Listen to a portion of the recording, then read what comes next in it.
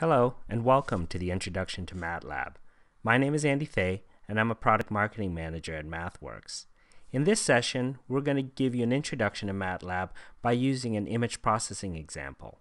But before we get started, let's go ahead and talk about MATLAB a little bit. So MATLAB is essentially a high-level language, but more than that, it's also a full interactive development environment. This allows you the ability to do scripting, to do numerical computation, to do visualization like you see on the right-hand side using plots and a lot of different type of graphing tools, and also allows you to do algorithm development and programming, and finally application deployment. So let's take a step back and talk about a typical technical computing workflow. Traditionally, you'll start with accessing data, and this can come in the form of files, maybe output from third-party software, maybe even hardware. Once you acquire data, you're then going to enter in what we call the exploration and discovery phase. This is where you're going to do a lot of algorithm development and do things like graphing, finding trends, and developing your application. And then finally, you're going to share it. You're going to share your ideas, you're going to share your algorithms with either coworkers in the form of reports, documentation, or maybe in the form of outputs such as C files, libraries, things that can be consumed by maybe other third-party applications. So although I've shown this as a linear path, in reality, this is an iterative path. You're usually moving between these different phases, increasing the sizes of your data sets, doing more development, refining the algorithm and application, sharing the results, getting feedback, and then again doing more refinement. So what I'm going to show you in this session is that MATLAB lends itself very well to this kind of workflow. The goal of this demonstration today is to build an intruder detection system. Using MATLAB and Image Processing Toolbox, we're going to explore images to create and share this application. We're going to work first with static images. We're going to publish reports to help share the algorithm. And then finally, we're going to work with live video. So let me give you a preview of what we'll be building. If you look here, this is actually the application running with a nice user interface. We have the algorithm running. Here's our reference image with no intruder. And on the right-hand side, you see our intruder highlighted in red. So in the end, we're going to see how we put this entire application together. Here we are in MATLAB, and for those of you who are new to the environment, I'll go over the different features as we come across them throughout the demonstration. So let's go ahead and get started. So here at the command window, this is a great place where you can start interacting with the environment. For example, you can start assigning some variables such as a equals 3, b equals 5, and we can create another variable c and set that equal to a times b. And so nothing very complex. We have the answer 15. But what I wanted to point out is the fact that MATLAB stores all of these variables in the workspace. And if I double click to open this up, you'll see here the variables I created, a equals 3, b, and so on. And this is where you can store them, you can work and perform operations on them. But more importantly, if I double click on this, you'll see something interesting. MATLAB essentially treats all of the variables as though they're matrices or two-dimensional arrays. So in this case, the variable a is a single value 3, but it's a 1-by-1 matrice. So this is very beneficial when you do things like linear algebra, or in our case, image processing, where every image is essentially a matrice. Okay, so let's do a little more math just to show you what we can do. And I created this little shortcut button just to clear my environment in the workspace. And by the way, you can create shortcuts of your liking. You can create a label here. You can enter in any commonly entered commands that you might enter, and this just helps you with your productivity to speed you along. Now I'm going to create a matrix. Let's go ahead and call it matrix 1, and we're going to create a 3-by-3 matrice. So for the sake of time, I'm just going to do some auto-completion here. Okay, and now if I hit return, you'll see it's a simple 3-by-3 matrice, and you see it's 1s and a 0 in the center. And we can actually plot this. If we look down here in the workspace, let me go ahead and open this up. So I didn't show you this before, but now that we have some more interesting data here, you can actually right-click, and you can see I can pull up some more variables, such as what's the standard deviation, the mean, the median. So as this matrix gets larger and more complicated, you can actually provide some interesting properties to be shown right inside of the workspace. Right? But now we want to plot this. So if I go ahead and highlight that and go to the Plots tab, you'll see all the relevant plots that are associated with this data type. In our case, we want to treat this like an image. So I could use an IMShow. This is the equivalent of a printf in the imaging world. You simply are peeking or looking at the values. But I want to use the image tool or IM tool because this is such a tiny little image. As you'll see, this image tool allows me to zoom in. So here I am zooming into the image. You'll see nothing very interesting, but you can do such things as with the image tool as measure. So here you can see I can measure this little black square. It's about 1.39 pixels across. I can actually play with contrast. I can crop the image. But what's also interesting, let me go ahead and right size this a little bit. I can click on this button right here to inspect pixel values. So if I click on that, here is showing you that this is my matrix. All the different elements, here's all the ones are the white, in the center is 0, which is black. Right? So that's essentially a picture. It's not a very interesting one, but nonetheless, my little matrix is a picture. So here we go. I'm going to actually now perform some operations. So remember I mentioned MATLAB treats everything as though it's a two-dimensional array or matrix. You can do operations on the entire array. So here we're going to go ahead and perform some logical operations. For example, I'm going to create another matrix 2, and I'm going to set this equal to everything in matrix 1 that is, let's say, less than 1. So what I'm going to do here is essentially I created the inverse. Here now everything that was 1 is now 0, everything that is 0 is now 1, and I can print this one out too. I'm going to just go up to my history. I'm going to print out matrix 2, and here, let's go ahead and zoom in, is my image, and you can see it's the inverse. Here now the center is white, it's 1, all the surrounding pixels are black because they're 0. All right. So now you can see I've been interacting with MATLAB quite a bit. I've entered in a lot of commands, but while this is great at first, this can get kind of laborious. As your commands get more intense and you want to do more interaction, you probably want to move to something called a script. Okay, so let me show you one way of how to get that or how to transition to that.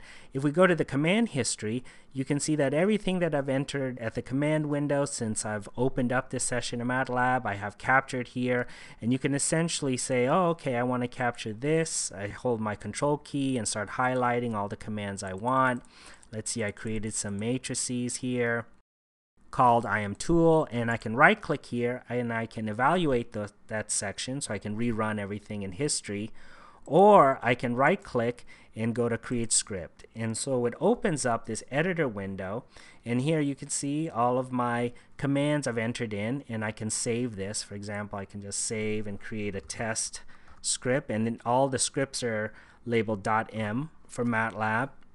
And here's my script, and I can essentially clear out my workspace, and I can rerun my script just by going to the editor tab up here and hitting run, and essentially here are all my variables all been populated, created my matrix, and also fired off IMTool, and here's my little image where I can actually zoom in and see.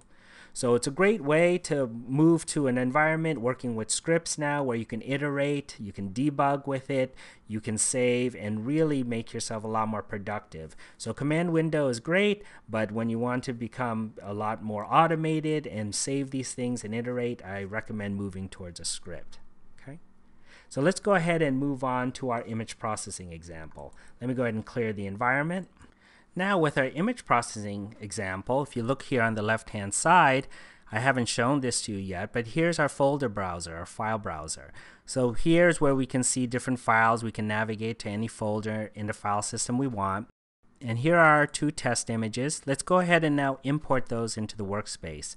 So if we double click on it, on test image 1, we'll see that the import wizard came up. So here it's a JPEG image, so it's actually pretty straightforward. All it does is tell me the name. It's telling me that it's a 266 by 484 pixeled image, and it's 3 layers. The reason why it's 3 layers is there's an R, a G, and a B, a red, blue, and green layer. And we'll go ahead and import this into the workspace by clicking finish. But I should point out that this import wizard will customize itself depending upon your data type. For example, if you have tabular data or another type of data format, you will see options that will help you to control how and what's being imported into the workspace. So just remember, the import wizard will customize based on your data type. So let's go ahead and click finish here. And you'll see we have our test image populated there, test image 1. Let's go ahead and import in the second image. And here it is, and we'll click Finish. So here we have the two images. Let's go ahead and preview them to make sure they got imported into the environment properly. If we click on one of them, go to the Plots tab, you'll see any relevant plot will be brought up to the surface here. We can do a simple IM show. And this again is like an equivalent of a printf. We're just looking at that variable. See, nothing's interesting. Here's my office. It's relatively clean, as you can see today. But you see there's nothing of interest. There's no intruders here. So everything looks good there. But if we go to test image 2, and then let's use the image tool here. I want to show you something interesting about that. Here is our picture of our office, but there's someone inside of it. So we have someone here. So this is kind of interesting. Using the image tool, we can start to do some pre-processing or start analyzing the data. For example, we can click on this little ruler here, and I can measure how tall is this person. Oh, it's about 150 pixels tall. So this can be important later because we might want to do some length-based filtering, maybe making sure that we detect a person and not maybe someone's pet. Okay, so that's how you can do some quick measurements. Let me go ahead and delete that distance tool.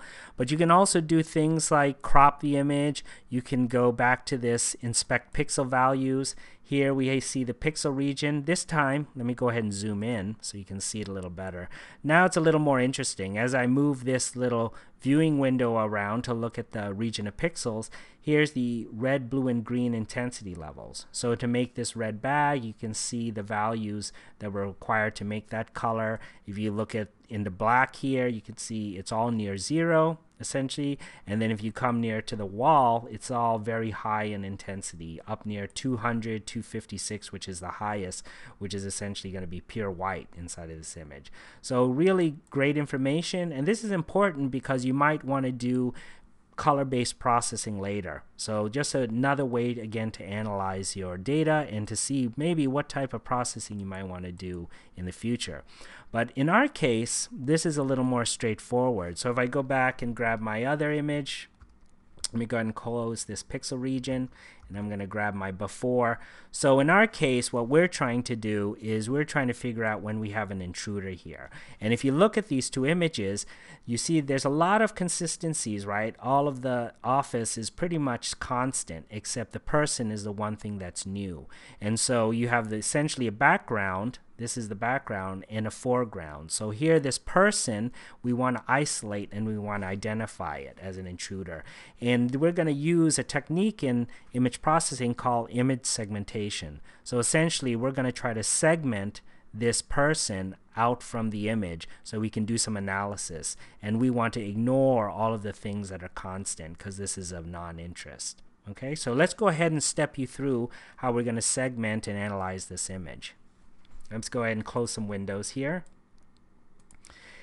And usually the first thing on your pathway to segmenting an image is you're going to want to convert the images to grayscale. So the first question you might ask is, how do I even do that? Well, one way is you can go right up here to the search bar and you can type in grayscale.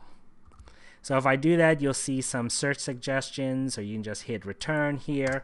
And you'll see, here's the help coming up. You'll see you can sort things, refine it by product type, or you can just scroll down and start examining some of the functions. And you'll see here, here's an RGB to gray. So this sounds like what I want. If I click on it, you'll see the description, convert RGB image or color map to grayscale. So this sounds like what I want. Here's an example of the syntax.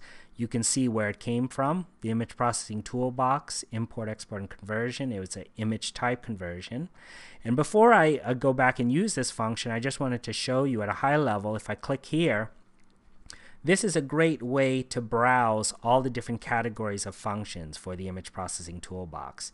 And this goes along for actually all the other toolboxes as well. If you go to help and if you look at all the different types of toolboxes that are out there, you can get some really great guidance as to how to actually use the different functions. So if you go back to image processing toolbox, you see how they're categorized. You see that there's image enhancement functions. You can click here. There's contrast adjustment. You can come back to import, export, conversion. we want a type conversion, and here's the function we want, RGB to gray. So again, help is a great resource. You can use the search bar, or you can just navigate and explore, and there's a lot of great examples in the documents as well. All right, so let's go ahead and start using the function. So I'm going to create two new variables. I'm going to call it image gray, so I am gray 1. I'm going to use RGB, and I hit tab to kind of help me. Okay, so it brings up the common functions that are prefixed with RGB. So I want RGB to gray, and I'm going to do this on test image and hit tab. I want test image 1, and then I want to create another one, image gray 2, and set this equal to RGB gray, and set this to be test image 2. So here are my two grayscale images. You see they are now populated in the workspace. I can go ahead and plot those out just to validate that they're there. There's the before. Let me click here. Here's the after. And so we're definitely on our way. So here we are. We're essentially converted to grayscale. Now we want to, get to the next step. But before I do that, again, remember, if you're entering the command window, it can get kind of laborious. I'm going to go ahead and open up a script for the sake of time that I've already written earlier. So here it is, image detection.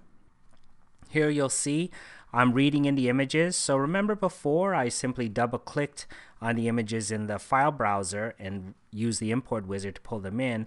Well, you can also use this IMRead function in MATLAB. So if I click F1, this brings up our help, and you can see it's a function that reads an image or a graphics file, and here's the syntax, and if you scroll down, here are the different file types it works with. So this is a great way of just importing in our image at a command line or inside of a script. So I'm going to go ahead and clear out our environment just to rerun the script from the beginning. And you can see here I have this area of code highlighted in yellow. So what this is actually a code section. And if I click around, you can see this yellow area moving around. So this is an interesting aspect of MATLAB as well. You can create these code sections with these double percent signs. So if I go to a single percent sign, that's simply a comment. But if I go to double percent sign, I create a section of code. And this is essentially a complex breakpoint, if you will. So everything inside of this yellow area is a single execution point. So if I run this section, it will run all the code inside of there. I can actually move out of order, so I can come back and run a previous section. So it's a really great way of iterating and converging on a solution very quickly, and you don't have to run the entire file or the entire application and run everything sequentially or chronologically like you do in a lot of other languages. So a really great way to work with the environment. So let's go ahead and step through this script. And so here we have the first section. I'm going to go to my editor tab here and click run in advance. Let's go ahead and run that. Here we populated our workspace with the two color images. I'm now going to do an IM show on both of them. Here it is. Here's my after image. There's the before. Let's go ahead and convert them to gray. So here we have two more images in the workspace. Print those out with IM show. Here they are. And here is where we're going to start to segment the image. So coming back to our two images here, here's our grayscales. So here's my before, here's my after. Remember, there's a lot of constants here, right? All of the background in both images are static. The only thing that's changing is the thing we want to isolate or segment. And so that brings us to another simple but powerful aspect of how you do segmentation, and that's background subtraction. So we're going to take our reference image here and subtract it away from our second image, and hopefully we'll be left with just what's different right here. So if we go back to MATLAB, you'll see here in this section, subtract images, that there's multiple ways of doing this. The one way I did it here, this is the one that's going to run, I have the two images, my before and after, and I'm going to subtract one from the other, and I'm going to do an absolute value to make sure I don't have any negative numbers. So this is just using basic math, and remember, MATLAB treats everything as matrices. This is just simply a math operation. There's no for loops, there's nothing really tricky. Just by doing a simple subtraction, I'm able to remove the background. You could have also used IM subtract. So image subtract is a image processing function as well. So this is just showing you that there's multiple ways to do the same thing in MATLAB, and it's a pretty flexible environment. So let's go ahead and subtract the images. So let's go ahead and run this section in advance.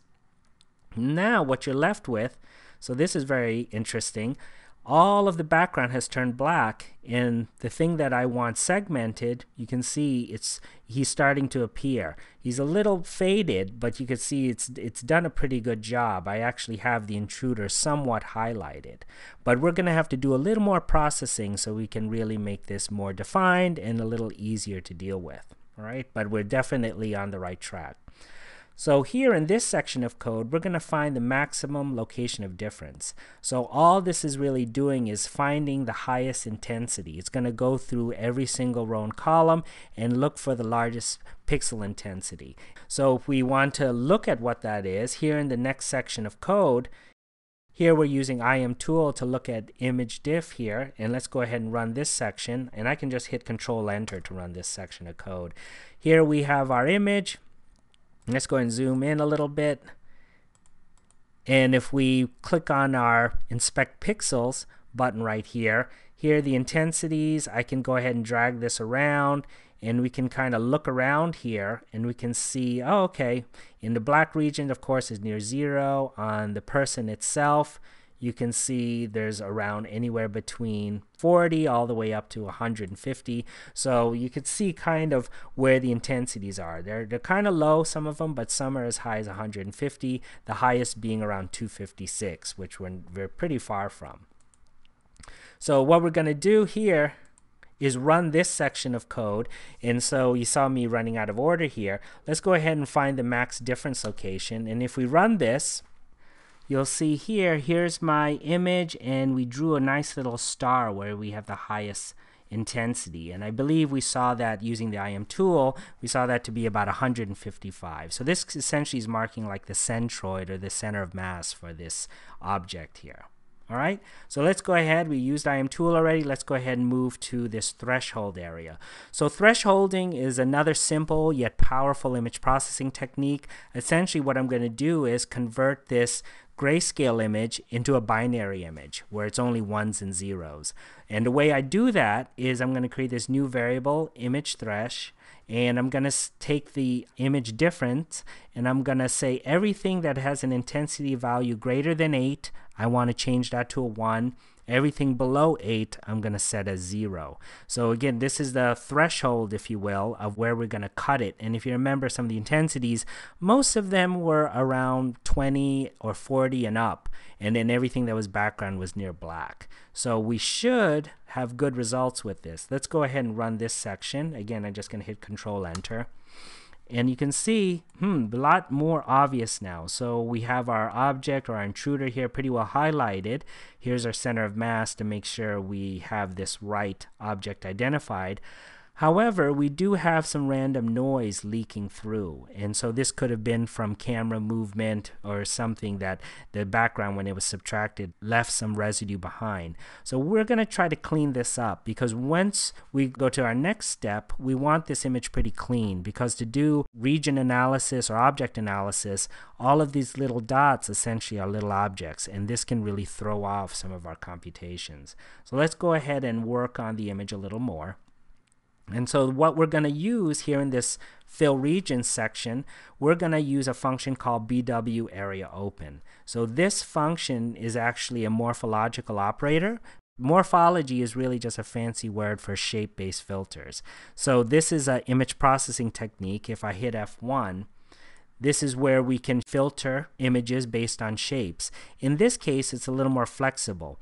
We're going to input our image, our black and white image here, but what the letter P, or that input value is what is the size of the object we're going to screen for? What's the area? And so you're going to put in an area in pixels that you want it to screen for. In our case, we want to say, here's our binary image. We're going to pass that in as a variable. And we're going to say everything that is an area of 15 pixels or larger we're going to keep. Everything below that we're going to drop out and essentially turn to 0.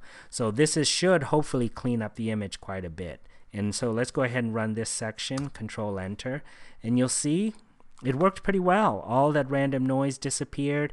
We have the object, the main one here, looks like his hand, and this might be part of his shadow, but otherwise it's still really pretty good, and we can definitely work with this. So let's go ahead and come back to here, and in this section we're going to do what's called an image overlay. And what's interesting about this function is this function is not from MATLAB. It's not part of Image Processing Toolbox. It's actually a utility that we downloaded from the file exchange. So this is from our user community. Let's go ahead and I'll show you where I got this. And here we are in MATLAB Central. So this is our user community for all of MATLAB.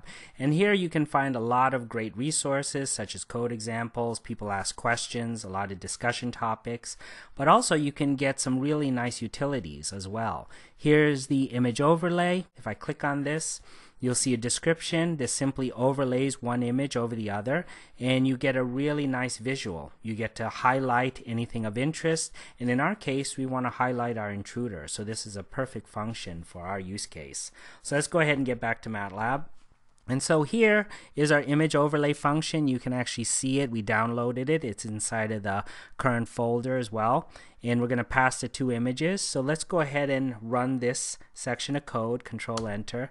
And here we have our image here, and you can see we've highlighted in red our intruder. So this is a great visual way now to show the user or whoever we're sharing our code with of what has really changed and what we've identified inside of the image. And here's our intruder. So let's go ahead and come back here, and we're going to do another step of processing. Remember, I was measuring that person and I was figuring how tall they are. Well, again, maybe we want to screen out and not have any false triggers. Say when a cat goes into the field of view, that is not really something we care about. But when a person comes in, we want to definitely sound an alarm. So here we're saying we only care about things that are larger than 80 pixels in length or more. So here we're going to use a function to help extract that value. We're going to use a function called region props, and if I hit F1, you'll see this is from our image processing toolbox, and this is a very powerful function because essentially what it's able to do is extract statistics from the objects in the image. So by passing images, you can get things like areas, you can find things like the centroids, diameters, pixel values, the intensities, the eccentricities, you know, how round something is, the perimeters. So a lot of powerful statistics can be extracted, and even in our case we want to look for axis lengths, so how tall this person is. So if we call this function, we're going to store some new variables here. Here is we're going to go through and look for all of the major axis lengths. We're going to compare them. Anything that's greater than 80, we're going to store them. And then if it is greater than 80, we're going to do this check in this last section here to see if we have anything of interest and if there's truly something different in the image. So let's go ahead and run this section of code. And you'll see here in the workspace we've populated some new variables. So here we have our image stats and image stats final. If we open up these arrays here, you'll see that I have a bunch of major axes, so a bunch of lengths have been found. However, the only one that's of interest to us is this one that's over 80, 107. And just to validate that the filtering worked, here we can see our major axes above 80, we found it. So here's the 107. So if this is working properly, if we run our last section of code right here, this is saying if this matrix C is empty, we're going to say nothing is different. In our case, there is something there, so we should be able to print out that something is in the image. So let's go ahead and run this last section, and if I go to the command window, you can see the output. Here printed out the major length was above 80, was 107, and something was in the image. So we see our algorithms working pretty well now, and this is at a great stage where we can start to share it and get feedback. And so there's many ways of sharing your code. You can definitely ship the MATLAB files around, and if your coworkers have MATLAB, they can run it and test it. But another great way of sharing is if you click on your code here. Here we're in the editor window. You can see we have a new editor tab. This is the same one where I was controlling all of the stepping through the different sections. But what's interesting, next to that we have the Publish tab as well. So here you'll see you can actually do things like highlight and make some more emphasis on the code, because what you actually put inside of the MATLAB file here, the .m file, is going to show up in your end report. So you can make a lot of additional comments to really provide some more description and context for when this actually is being generated. So here, if we go to publish, let's go ahead and publish image detection, and you're going to essentially, when you do this, it's going to run the entire algorithm. So let's go ahead and run it. And now what you have is a really nice HTML file. And this document now can be shared with others. And if you remember before, we created those sections of code with the double % signs. Each one of the comments there now becomes a navigation point inside of this table of contents. So here's that section called Read in Images. You'll see it represented here. Here's the code that was in that section. So here's the display color images, and you can see the output from that section of code, and so on. So this is a great way to document your work. You can show your coworkers very easily how you logically came to your solution or converged on your results, and this just presents in a really nice form, not only just for sharing but also for your own notes to help you document your work. So really a great way of sharing. So now let's move to working with live video. So although this has been very interesting, we've worked with some static images, we really developed, we think, what is the crux of the algorithm right here. Now we want to scale up some more to move towards our intruder detection system. So the big piece of that is working with live video, and so we're going to work with some low-cost hardware like a simple webcam. And to do that, we're going to go ahead and just validate that we have the right hardware connections. If we go to the Home tab right here and click on Add-ons, you can see that there's a selection here, Get Hardware Support Packages. And if we click here, you see that it brings up this nice wizard. Here you can see we have selections I'm going to install from the internet. Click Next. And here are the different selections. So here are all the different types of hardware targets you can access directly from MATLAB. Everything from ARM processors, Raspberry Pi, BeagleBoard, a lot of different types of inputs such as Lego, Mindstorm for nice robotics, and then even scrolling down you'll see here's the USB webcams, and if I highlight that you'll see I already have it installed, so it's just asking me if I want to reinstall it, and it's just telling me the versions. So this is how you would go on and just select the different support package to support the type of hardware you want to interface with. So let's go ahead and start working with video. So I'm going to open up another script that I had written earlier. So let me go ahead and close this one. And we'll see here on the left hand side I have this one called segmentation _FN. So all this is my same image detection algorithm I wrote earlier. The only difference is I commented out all of the IM shows because I don't need to debug it anymore at this point. I pretty much know all the steps are working pretty well. I used IM show a lot to kind of tweak and adjust my images. So the algorithm's working quite well right now. What I did do, if you look at the top, is use a keyword called function. And so what this does is it essentially makes this whole file just a lot more usable. So what it does is allows me to call this algorithm as a function. The same way I called a function like RGB to gray, I can now call this entire routine as segment _function. And what's nice is not only can I call it, I can actually pass in input arguments the same way you passed in an image to convert RGB to gray. You can pass in this case, a before, our reference image of my office, and then the after image, the one that we're looking for our intruder. And so it's going to run the algorithm, and what's nice is you're going to even have, or you could have, a return value. So here we're going to pass back the highlighted image, the one where I use the image overlay function from the file exchange, and if I scroll down here you can see where I made that assignment.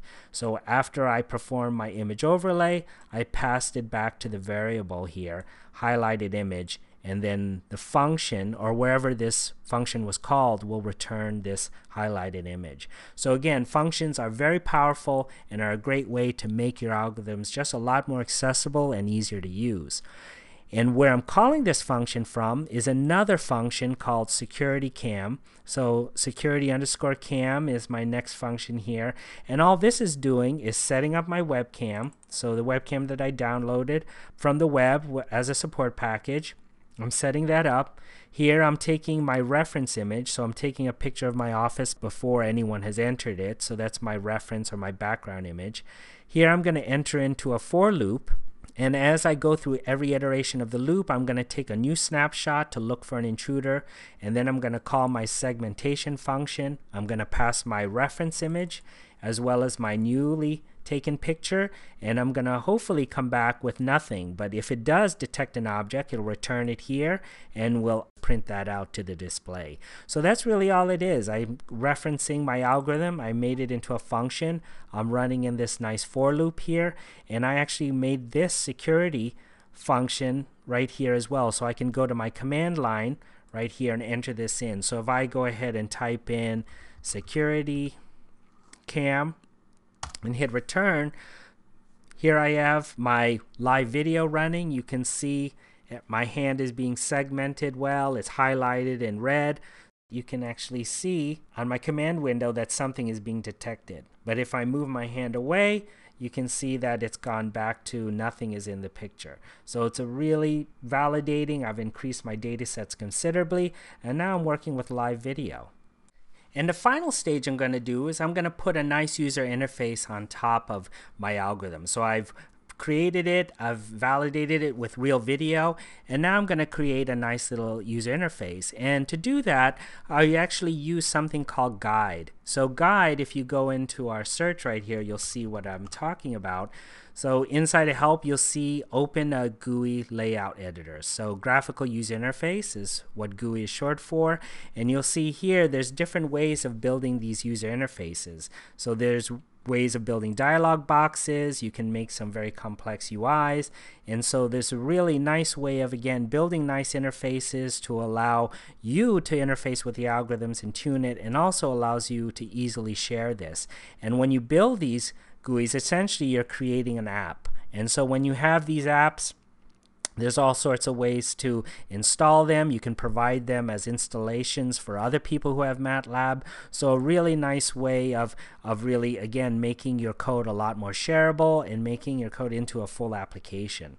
Even all of those little tools, if I go back to MATLAB here, all right, so let's go ahead and show you what was created here. Here is a figure window. So using guide, if I open this up, you'll see that we actually used a lot of nice utilities to create these nice dialog boxes, to create these graphs, which you'll see populated in a minute. You saw that actually in the beginning, this was all running.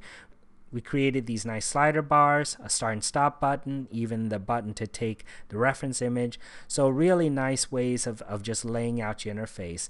And here's, I'm not going to bog you down with the code, but essentially this is the functions that are hooked into that user interface. So all of the code is right here. And in the end result, if I run this, you'll see what can happen is we get this really nice interface. I can go ahead and take my reference image here. You'll see that's my picture of my office. Here's my start button. If I go ahead and hit start, you can see, okay, it's working pretty well, but here I have tuning knobs, so I can essentially move this around and get it to the point where it's segmented properly. Here it's not actually picking the right length of objects, so let's go ahead and tune this till we get an alert. And now we've essentially tuned it and we have a really nice working system. So again, here we have a nice user interface, we have our algorithm running underneath, and we have nice interaction with it. And we could have also shared with our users a nice published HTML file as well to help document what you've done. So let's go ahead and get back to our presentation. To summarize our demonstration, here we come back to our typical technical computing workflow. And you saw how we access data. First, we dealt with standard JPEG images. We imported them in with the import wizard. We did some development. We then later even integrated some hardware using a low-cost webcam. We did our algorithm development and we shared it using our nice publish functions. So we were able to move all throughout the different phases, and you saw how we use script to help automate things. And in doing so, we used MATLAB and some of the functions from the image processing toolbox to make our intruder detection system. And so to learn more about MATLAB, please visit our website at mathworks.com/MATLAB. There you'll find a lot of helpful videos, code examples. It's to get you started and inspired in creating your own applications. If you need any help or assistance, of course we have support, but also MATLAB Central is a great resource where you'll find a lot of experts, both from MathWorks as well as in our community, that are helping to answer questions, bring up great topics, as well as share code just to really inspire and to get you started on your journey. And to learn more about Image Processing Toolbox, please visit our website at mathworks.com/product/image. And there you'll find a lot of other videos and examples all related to image processing. And you'll see my picture there on the right-hand side as well. So if you have any questions, maybe you're new to the field and just want to discuss some of the capabilities, feel free to email me and I'll do my best to answer you. So please stick around. We've come to the end of this session. Hopefully you've learned something, got a good introduction to MATLAB, saw some of the capabilities as well as the possibilities. And please stick around. We've got the Q&A session coming up, so please enter in your questions. We'll take a short break, and then we'll come back and answer them for you. So thanks again, and see you in a minute.